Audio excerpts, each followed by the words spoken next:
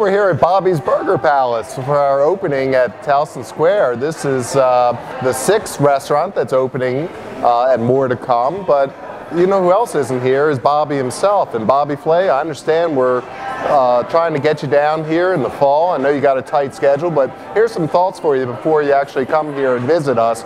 We need a Towson burger on your menu, and it could be all Baltimore County homegrown ingredients.